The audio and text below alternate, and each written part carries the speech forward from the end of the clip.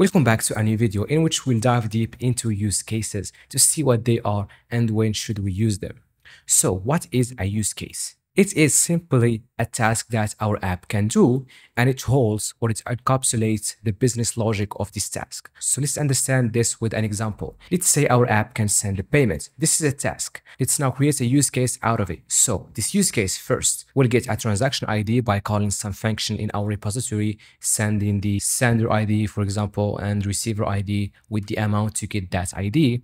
And then it will create the transaction object that holds the ID, the sender ID, the receiver ID, the date, and all the data for this transfer, like the amount and so on. And then it will send the payment. That's the third step now. And then it will get the result whether this was a successful payment or not. So this is the business logic behind this task, which is sending a payment or a transaction. A bunch of steps that need to be executed in the right order. Let's also give an example of registration. We can create an account in our app. So this could be a use case that just makes us registerate. The business logic behind this use case now is going to be, first of all, verifying if our email is not empty. So we do have an email, and then the email form is actually correct. And then we want to make sure that the username also is valid and is not empty, and also the password the same. And then we will check if the email is not already used, so it's a unique email. And then we will try creating this account by calling the register function in our repository, for example. And then after that, we'll get the result. So these are the steps behind registration, and this could be a use case that holds the business logic of this task. So this is in general what a use case is, a task that our app can do, and also this task can be reusable because we put these use cases in the domain layer, which is completely isolated from any frameworks or outside dependencies like context, any database or anything like that. So in domain, we only have Kotlin plain code, which means we can take this use case and use it in some other project, like a Kotlin multi-platform project for iOS, for example. And if this use case has any underweight resources, special thing, then we won't be able to reuse it. So we actually build these use cases in a way that we can reuse them and then locally unit test them. So let's now see this in code. So here I am in this Android Studio project in which I have two packages for payments and another one for authentication. Of course, I don't do any real payments or authentication. This is just to give you an example of how this works. So here we have the payments package in which we have our repository, which is the payments repository abstraction right here. We have the function start transaction in which we just give it a sender ID and a receiver ID. It returns a string that could be a transaction ID. And then we have send payment function that takes the amount, the sender and the receiver, and then the transaction ID that we get from this function. And then get transaction result in which we just get the result of this transaction by giving it an ID. We have the use case, as I said, in our domain layer. So here we are in the domain layer. We have this package for use cases in which we have the send payment use case.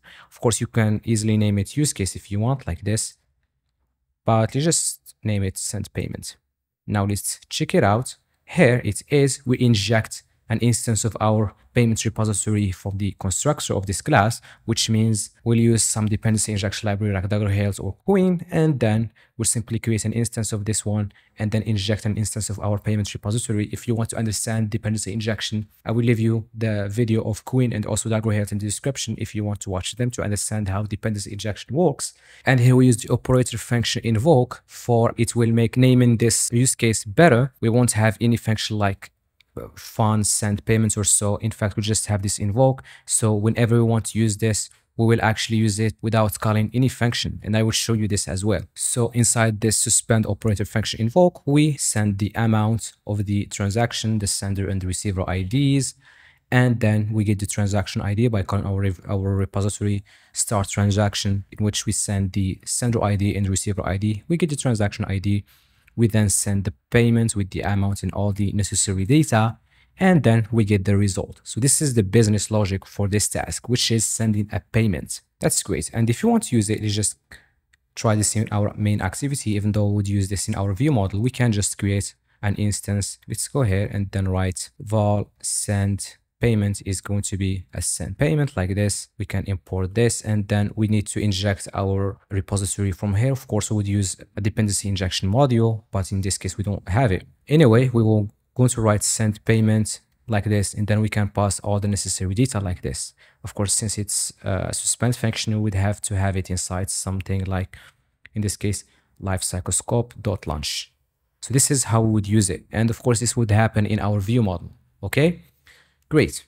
And if you are enjoying this tutorial so far, you will definitely like my premium course, in which you will build an industry-level app with its own Ktor backend, in which we'll use definitely these use cases and a lot of clean architecture concepts that you would need in the Android industry. If you want to take your skills to the next level in building Android apps, then check the premium course in the description. Now, let's see some things that we need to know about these use cases. First of all, our use case should do only one thing or one task, and thus it shouldn't have more than one public function. We can have more private functions like helper functions if we want. Here we could have private function do something, okay? But in a use case, we should have only one public function. So this one must be private, because our use case must do one thing, and so we should call the function of that one thing, which is the invoke operator function. And then the use case name should exactly tell what this use case does. That if we want to understand how this payment feature works, we could just go to our use case package and see all the use cases that we would have, and then we would have an idea of what this payments feature does by just looking at all the use cases that we would have in here, because these are all the tasks, the things that this feature can do, like sending a payment and so on. And as I said, this use case should not have access to any external dependency thing, like for example, passing an instance of our context, like private var context. Like this is incorrect, because now we can't reuse this send payment use case if we want to use this in a Kotlin multi-platform project, for example, because in desktop, for example, we don't have context. We only have this in Android. So it should be completely isolated from any external libraries things, and we can only access our repositories that we also have in our domain layer. And also we shouldn't access any other layer like the data layer that we don't have, and also the presentation layer. So this use case shouldn't know what send payment does and what start transaction does. It just holds the logic and execute these in the right order, so then we can test this and also reuse it if we want. Great. So this is now the first use case. Let's have a look at the other use case that is in our auth and here as well. So auth repository that has a function to register us, to make us log in, to get an access token, and to authenticate. Of course, to authenticate is just when we open the app and we are already logged in. We don't want to re-log in or show the login screen again to the user. We just want to make them authenticate directly using an access token. And then this one returns a boolean whether we can actually authenticate or not. And of course, the register takes an email and username and password, login, takes a username and password, and this one gets us the access token. Now, let's have a look at the register use case that we have in here. So what this does is it takes an instance of our auth repository again, the operator function invoke, it takes an email, username, and password, and then we need to have some business logic going on in here, like validating our password, our email, our username. And these also could be different use cases. So we can come here and then create another one called, for example, username validator. And that username validator use case will hold all the logic behind validating a username, like it has the correct length, special letters, and doesn't have a number, for example, and so on. So we can definitely put that inside a different use case that is the username validator. And then we can just inject an instance of that right here if we want to. In this case, I put all the logic behind validating the data right here, and then I register the user. Of course, if this, for example, returns a boolean, then I can just return like this. This will give me then the boolean I need. So if it is like this, and here it can be false since I couldn't log in or register. Okay. We can also check the other function or other use case, which is the authentication use case that makes us now authenticate. And this one now is showing us something that we shouldn't do. Okay, so don't do this, please. The problem here is that we have two public functions, or probably even three, in this use case, which are the register use case, login use case, and authenticate use case. So these are now three different things. And when the user sees now this authentication use case, they might just think that this is for when we are already logged in and then we just want to open the app without showing the login screen again. But if they open this use case, it they will find it's completely different. So it really doesn't describe what this task exactly is for. So we need to break this down into 3 different use cases. We already have the register one. We need to create another one for the logins. So take this one, put it in a different use case using the invoke operator function for better naming and ease of use. And then take this authentication one as well, and then completely get rid of this one since it has 3 different public functions anyway. And then we can also overload this invoke function if we want. So let's just remove these errors now by going back like this. We can overload this by actually copy pasting this one, and let's say this one only takes an email and a password. And now we don't have to check this. And for the username, it's just pass something, or null if it can be nullable, for example. You may say now we have 2 public functions, but this is overloading. And when will this be useful? Or you know what, let's actually show you this in the other use case, which is send payment. I think you would understand that better right here. So let's go here, send payment. And let's duplicate this invoke function, or let's overload it. And now this one doesn't take a receiver ID. In fact, it takes something like an account number of the receiver, and this could be a long, for example, like this. And then we can send it like this, and then we can write .toString if we want to, and then account number .toString. And as you can see, since we can send the payments in 2 different ways, like with a receiver ID and with an account number. So we just overload this function, and then in our repository, we call the one we need. If we have a receiver ID, then we send the receiver ID. If we have the account number, then we call the account number. This is overloading, and it's completely okay, even though we have 2 public functions, but this is just overloading, and this is valid actually. So this is it for this one. And now let's see a real app in which we use cases. Okay. And here we have this app. You just close all the tabs. And this is the node app testing that we created in a playlist, which is the testing playlist. And here we have the search image use case. So we can search an image, and then eventually we get a resource of this image that is in the end. Let's check that. This object that has maybe a list of strings or images. So we don't only get one image, in fact, a list of images. And this use case now gives me a flow and holds all the business logic. So if the query that we want to search for is empty, then we return an error, and then our UI can do something with this error, for example, showing a toast or doing whatever our UI needs. And then we try getting our error from our repository, our image, from our repository by giving it a query.